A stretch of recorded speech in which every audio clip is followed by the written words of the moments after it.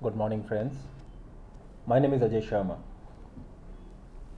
and following the field of immigration has been a passion for me, and it's been a passion for me since last 20 years.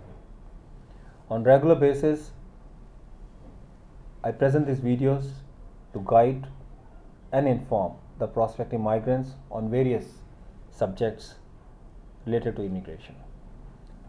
This particular video that will follow is my attempt to simply inform and guide you. It should not be taken as legal advice in any manner whatsoever. You should always take advice of a regulated consultant or authorized representative or a lawyer before taking final steps. From my side, this is an attempt to inform you and guide you in the process based on my knowledge, my understanding of what the immigration process or processes are about. Thank you very much, and I hope you enjoy this journey of information as I talk about the Express Entry program to Canada.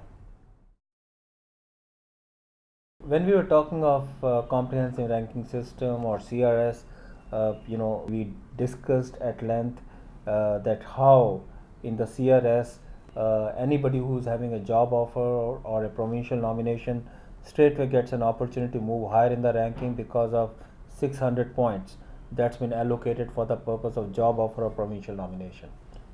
Well, it's very exciting, it's very important, but first of all, keep in mind that provincial nomination or a job offer is not a compulsory requirement to be eligible for express entry program of for federal skilled workers. Number one, but most importantly, in my opinion, is the fact that's a very concerning point for us at Abhinav and all the genuine agencies across the world who do not want the prospective migrants to fall into trap of frauds that will become common feature. Now that people know that having job offers will mean more points. So you will suddenly have many mails coming into you. You will see many websites which are promising you that we are going to get you jobs, and thereby because we'll do a job search for you, we'll get you a job, and because you'll get a job offer, we'll get you a confirmed job offer from a Canadian employer. We'll do all this required coordination for you. Well, and more importantly, they promise you all this. They're welcome to do so, but they are charging you thousands of dollars, lakhs, millions. They talk about the money that's unlimited at times, and then with no accountability as to whether or not actually they're going to get the job offers. There's no commitment, there's no guarantee.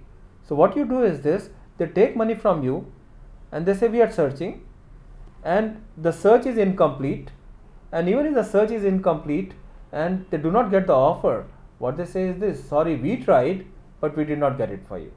In the process, what happens? You lose valuable money and time. In our considered opinion, do not waste your time in paying a single penny to anybody for a job search process. Do not do that.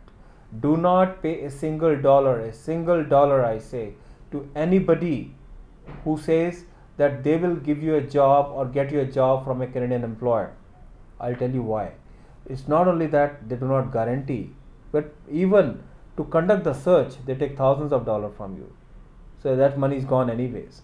The contracts are so watertight that even if you later on they'll say we tried, there will be no way you can get that money, thousands of dollars that you have paid back. Do not get into that trap.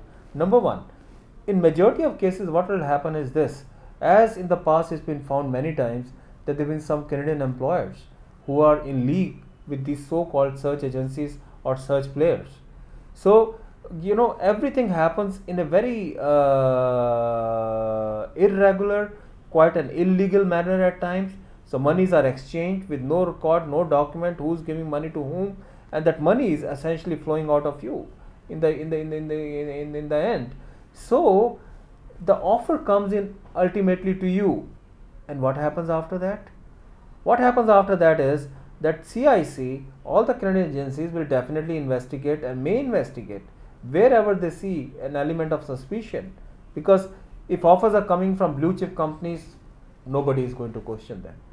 But if the offer is coming in from a very small level company who is hardly a significant employer for their own for their business while they've been in existence in Canada, but suddenly they are hiring foreign employees, so the antennas will go up and investigations will go in. And once the investigations go in, and any of these employers suddenly say, you know what, we don't have that vacancy now, we used to have it earlier, or they, for some reason or the other, they say, no, we do not now support this particular job offer that we had given earlier. And suddenly all that happens is this: if it was a fraud, anyway the action may be taken against the employer. But if it was even if they withdraw the nomination at any point of time, if they withdraw the offer at any point of time, who is the end sufferer? Because CIC, after investigation, will say, sorry, the employer is no longer supporting your offer, or in the investigation we found that particular offer that you have is no longer valid, or we found that it's a fraud, the employer was never eligible to give you this offer in the first place. So what will happen? CIC will say, okay, sorry, these additional points you have taken, they are no longer valid for your application, so you're removed from the ranking, and suddenly you're back to square one. But much before that, you already lost that thousands of dollars whose trail is no longer available. Those people who were till yesterday running those wonderful websites offering you jobs, job offers, job search, those websites are not to be seen, those people are not to be seen. And even where they are to be seen, their contracts are so watertight in terms of job search process for which they have taken money from you. You go to them, they'll say, we conducted the search, here is where we sent all the emails. If they did not revert back, what do? We are not to be blamed. Do not pay a single penny to anybody for job search. Do not become part of, or become a victim of any of these frauds, because rest assured that almost anybody who is telling you that they'll get you a job offer for money, almost each one of them is a fraud. Do not fall victim to a fraud.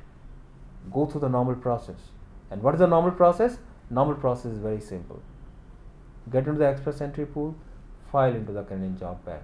If you are lucky, and if you are qualified, and if you are good, you are credible, you will be picked out of the Canadian Job Bank. And you are picked out, then as it is, you got a genuine employer, because you are picked out of the job bank and you are picked up directly by the federal or a provincial agency or by the employer. You go through a genuine process. Through that genuine process, you get a genuine confirmed job offer, and through that genuine confirmed job offer, you move up in the rankings, and through that you improve your chances of getting a residence visa. That is the only right way. Do not pay anybody for job search. Do not pay anybody for getting you a job. Do not pay any money to get you a confirmed job offer. For God's sake, save your money, save your life. Remember very well that should you not take these precautions, and it's found that the offer that you gave was a fraudulent offer, you'll be debarred from filing for Canadian permanent residency for next 5 years. Don't do that.